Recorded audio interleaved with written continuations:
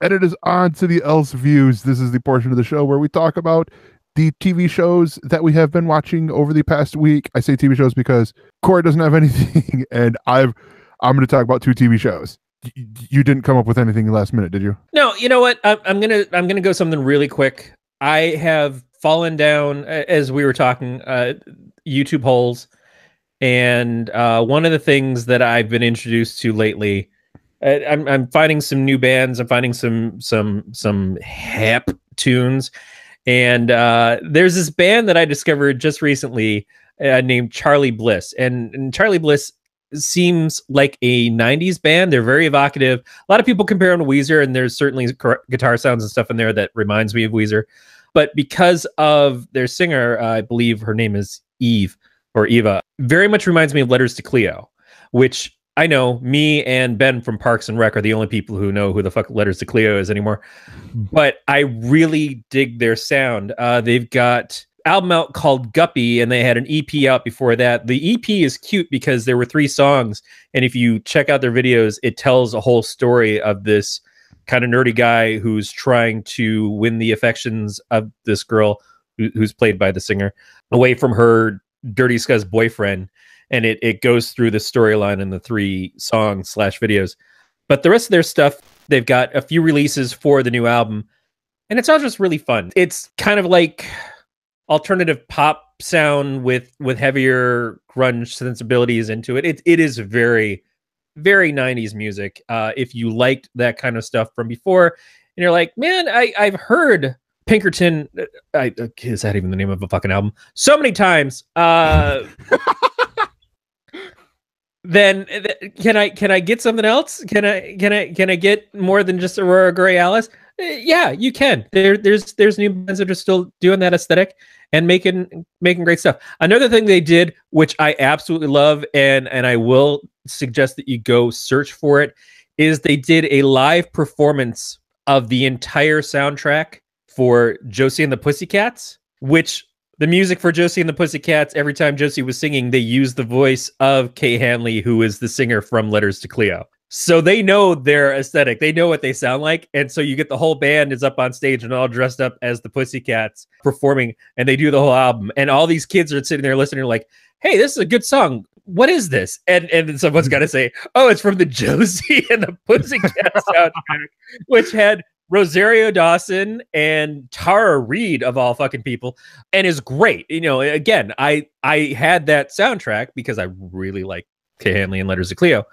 but it was just good, kind of like poppy music. It was kind of similar to Spice World in a lot of ways. I think it actually predated Spice World. Very fun band, great sound, great aesthetic, very talented. I've been enjoying the hell out of them. So that's it. Go check them out. Yeah, Spice World came out in 97. Josie and the Pussycats came out in 2001. Oh, I was way off. Yeah, just by like 5 years. But it was a bad 5 years in general. Yeah, but Corey, I'm going to ask you this. Do you watch the TV show Blackish? I do. Okay. I've gone more into it as it's gone along. Mm-hmm. I think I didn't expect to like it as much as I do. And I think the kids in that show are extremely talented. Oh, yeah.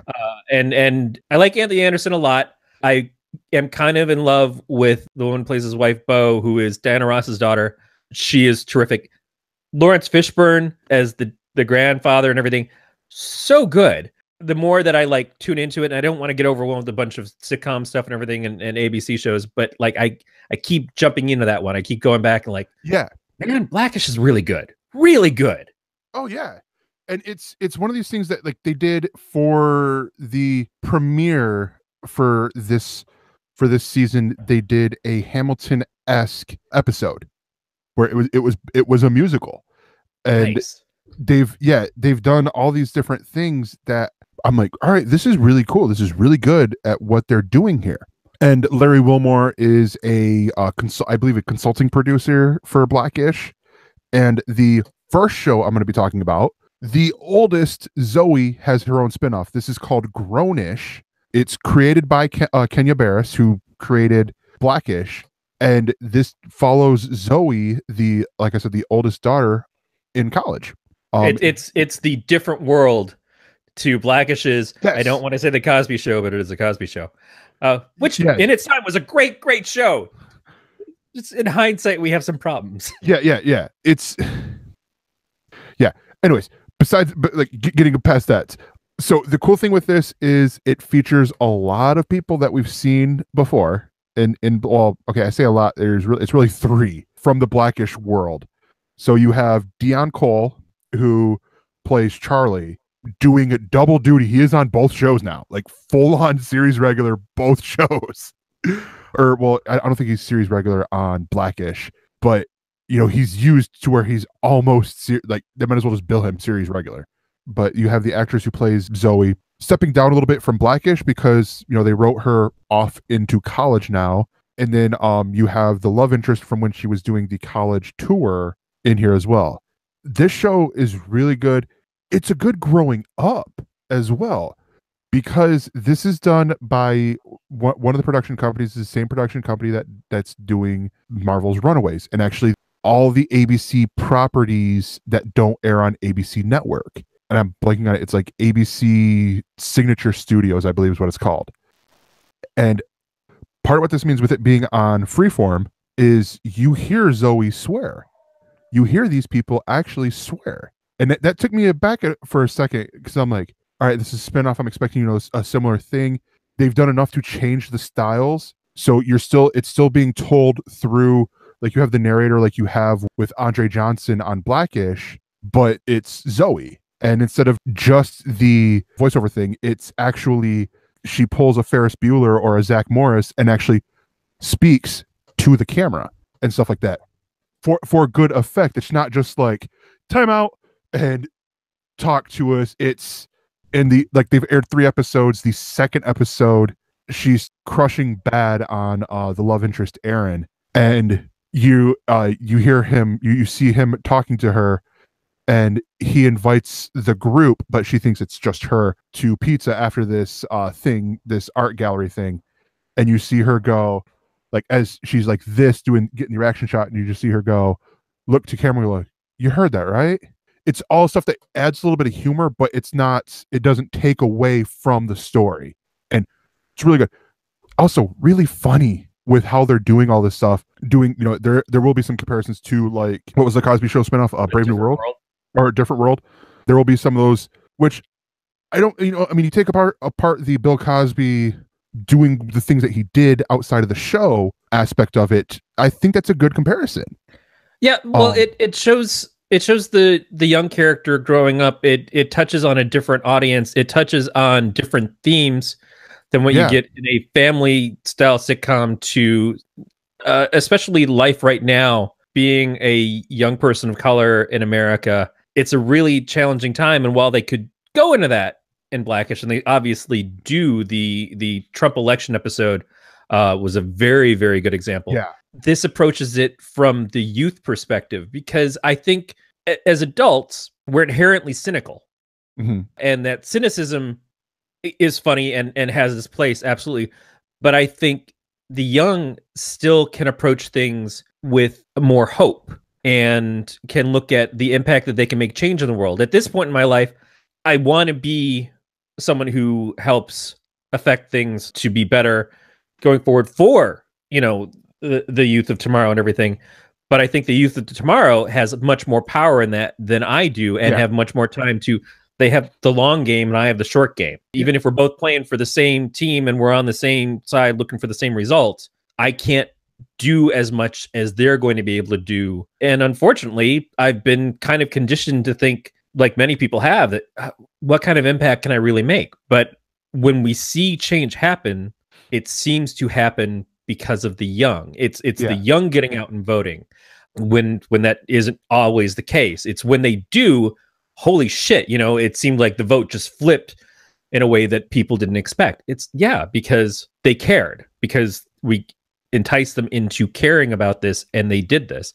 When they don't, when they stay home, that's when things kind of continue down the bad course. So it allows for different stories. It allows for different viewpoints and a different tone, it sounds like. And I think that's very exciting. I hope what happened with A Different World doesn't happen with this show, which is in a different world, Lisa Bonet left really fast. Mhm. I think she was only in the first season, and then she disappeared, and it became a show about all these other people. Had nothing really to do with the Cosby Show at all, because she was young and she decided to do some other stuff, and she didn't really want to be associated with the show anymore. I don't know all the ins and outs of why. We also lost Marissa Tomei, who like I discovered on that show, and obviously went to great things after that. But it's like, man, that was a big change, and suddenly Whitley was the character that we were supposed to root for when she was the foil to Denise in the first season. So it was a weird shift. So, but it's kind of like going from Scrubs to the final season of Scrubs, where it's all about the student doctors. Yeah.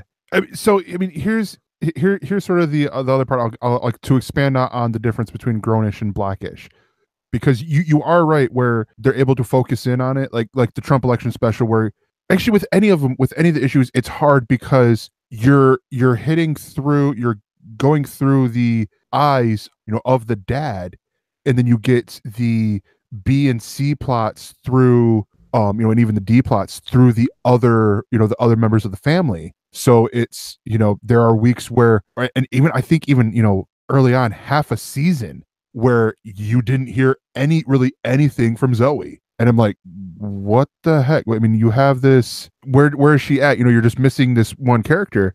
So to do this, it's there. Like you said, the stories are going to more focus in on this specific section. And I mean, I could even see them possibly going a similar route with Junior in a couple years when his character graduates, and then he comes into Grownish, possibly as well. It's interesting because you're going from one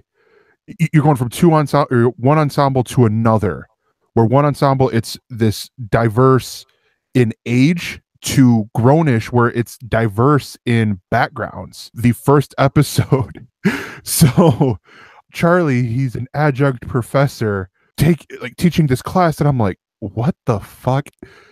Like it's one of those things like because I'm right here at this border, like it's like the Britney Spears song, I'm not a girl, not yet a woman, sort of thing. Like, I'm a little too old to be in with that crowd, but I'm too young to be in the Grownish or the Blackish crowd where I'm the parents and all that. It's like, I'm like right here in the middle, and I'm like, wait, is that an actual course where it's like a marketing thing and drones, and then it's a midnight class, and they got to go through talking about, like, saying why they picked this class. This is all the pilot. And then they all give their different stories, like all 6 of them give their stories as to what was happening. And it's where you get the different backgrounds of one of her best friend, like, quickly becomes a best friend in here. She's a Jewish lesbian who basically all of them missed signing up for other classes. But she got distracted by a pretty woman, and then they started making out. And then they all end with, like, the magistrate or the admissions room door shutting down. Another one it's twins who are track stars, like they're on a scholarship and all that stuff, and they have this front that they got to put up and creates funny jokes later on. They miss it because of a weird reason. And then there's an Indian guy student in here, and he missed for all these other reasons. I'm trying to keep it vague because partially I forgot some of it, but also it's like, I don't want to spoil what I remembered. I mean, you're seeing all this, and it's like, okay, we're getting a more diverse story here. It's not just, all right, they're all black, they all have these issues, like that Netflix show. Well, it's also not centered on a family. No, yeah, true. It's not centered on a family. Like I was mentioning, it's not like the Dear White People show on Netflix, where it's like still a comedy, but it's like, here's why we're right and you're wrong aspect. It's, here are our problems that we have. Let's go through it while our teacher is playing with a drone. Because Dion Cole is hilarious in that regard. The other show, which I actually watched a week before it aired, thanks to the winter premiere on Hulu, because Freeform, formerly ABC Family, has a big partnership with Hulu. Like, they don't advertise their website at all when it comes to watching on-demand videos. It's like they advertise their app, and then it's Hulu. And the other one is called Alone Together. Now, for fans of At Midnight, you might remember the comedian Little Esther on there. Yeah, I remember Esther. Esther P. I'll just go with P because that's the initial for her last name, because it's that right there, what you just said. She was also on Crazy Ex-Girlfriend this past season, but she's